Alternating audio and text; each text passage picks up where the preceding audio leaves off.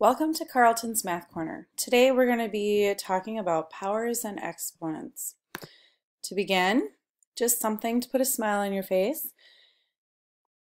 And at this time I would take out your math journal as well as your vocabulary packet. Today we are going to be writing powers as products of the same factor. And to begin, we have some vocabulary terms, and these are important ones to record in your vocab packet. We're going to start off with powers, and powers are made up of two important numbers. The first number is called the base, and the base I like to think of as a superhero. It is the one that multiplies out, and it's got all the power. Okay, we refer to it as a factor because it is within a multiplication problem. So there's the base right here, but then there's this little number, it's called the exponent. And it is very important because it is kind of like the superhero's sidekick. It is the one, it's the number that tells the base how many times to multiply out. So for instance, this 3 tells the 6 you are going to multiply out 3 times. 6 times 6 times 6. Okay. Now since we're working with multiplication, we need to know that an answer to a multiplication problem is called a product. And the numbers that we multiply together are called factors. Okay. Now we're going to start off with a problem, and we need to have a little background. First of all, like scientists, researchers, biologists, all use very small numbers and very large numbers. And in order for them to simplify writing out these numbers, they use powers. And so for instance, if they're looking under a microscope at cells and they're looking at maybe bacteria and they're trying to figure out how fast is this cell doubling every hour, they may use a power to represent that number so that they don't have to write, a really large, especially if it's multiplying really quick. The number could get really large fast. And so instead of them writing out the number over and over and over again, they can shorten and simplify it, and they can write it as a power. For instance, this cell doubles, and I'm going to highlight this. It says it doubles every hour. So if you start with one cell, at the end of 1 hour, you have 2 cells. At the end of 2 hours, you will have 4 cells. And at the end of 3 hours, you'll have 8 cells, and so on and so forth. It just keeps going. And it says, write the product of factors after 7 hours. Well, we want to always ask ourselves, how are these numbers related? First of all, we are talking about hours. So first hour, we have 2.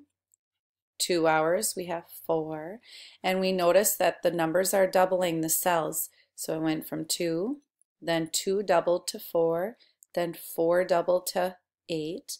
And so we always want to know, how are the numbers relating to each other? So the hours are going up by 1 hour, 2 hours, 3 hours, but the cells are doubling. Okay?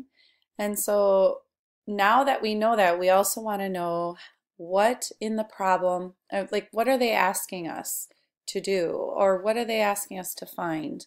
And in this case, it states right at the end, they want us to write the product of factors after 7 hours. Okay, and so let's talk about this. If I have, let's say after 1 hour, so we're going to put our number, or put our hours like this, and then we're going to show that we get 2 cells for the first hour, okay, so it doubles every time, so I'm going to use 2 to represent doubling.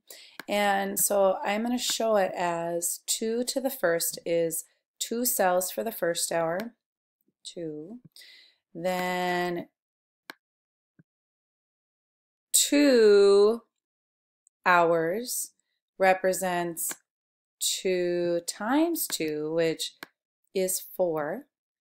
Then 3 hours is 2 times 2 times 2.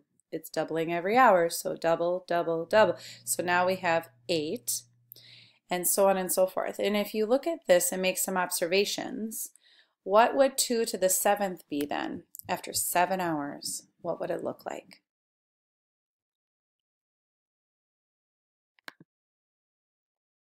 If you thought this, you are absolutely right. 2 times 2 times 2 times 2 times 2 times 2 times 2.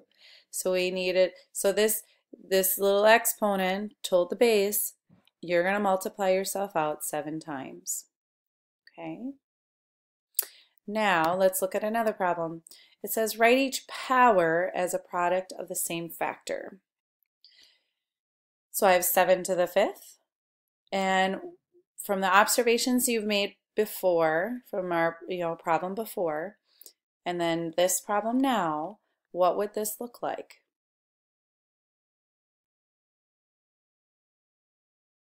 And what I mean is, I guess I stated it wrong. If you notice, what do you notice, I should say? Not what does it look like, because it actually shows you what it looks like, but what do you notice? Could you apply it to 8 to the 3rd and 9 to the 4th?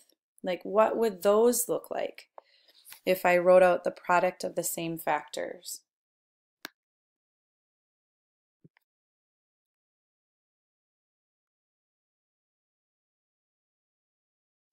Okay, so 8 to the 3rd should look like this. You're right, 8 times 8 times 8. And 9 to the 4th, 9 times 9 times 9 times 9. How about these 3 problems? Now notice the instructions are stated a little bit different. These back here, this instruction said write each power as product of the same factor. This one says write the expressions as a product of factors.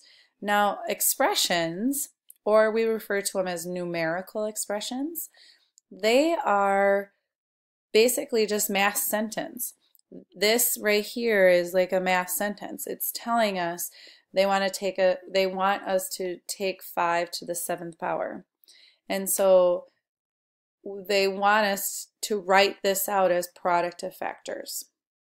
Okay, so 5 to the 7th, what would you get? 10 to the 3rd, 8 to the 2nd.